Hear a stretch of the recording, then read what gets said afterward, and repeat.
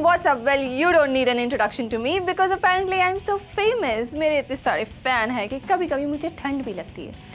Anyways, in today's hit list, I am going to give you some Bollywood dialogues that thankfully are not used nowadays, and when they were used, they were not used. They were apparently abused. बेटा, मैंने तुम्हारे लिए गाजर का हलवा बनाया है. जी हाँ, ये डायलॉग इतना यूज होता था 70s में कि भले गाजर का मौसम था या नहीं था, हलवा जरूर बनता था, और वो भी गाजर का. वैसे आजकल कितने रुपए किलो है? कान खोल कर सुन लो. अब कान खोल के ही सुनते हैं ना, कोई और तरीका है क्या सुनने का? पुराने मूवीज में जब भी स्क्रीन पर किसी को गुस्सा दिखाना था तो ये सबसे पावरफुल और इम्पैक्टफुल डायलॉग था. कान खोल कर सुन लो. नंबर 3 पर है, अब मुझसे बचकर कहाँ जाओगी? जी हाँ, मुझसे बचकर कहाँ जाओगी?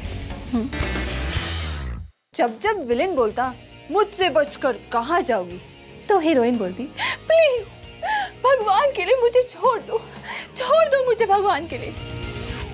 अब विलेन तो विलेन है, अगर वो तुम्हें भगवान के लिए छोड़ देगा तो वो विलेन थोड़ी होता, क्यों?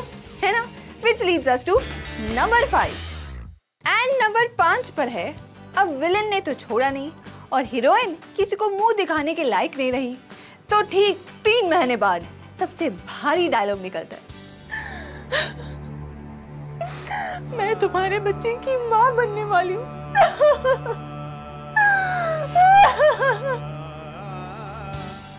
Something like that. Yeah.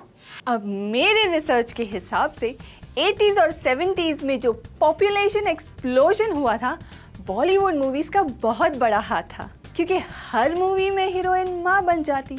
And it's a wrap, guys. I'm going to see you very soon. Until then, you guys don't forget to like, share, comment and subscribe. Leave in your comments in the comment box and just maro some very cliche Bollywood dialogues. This is me, Nafisa Sharma, signing off from the very cool 9XE.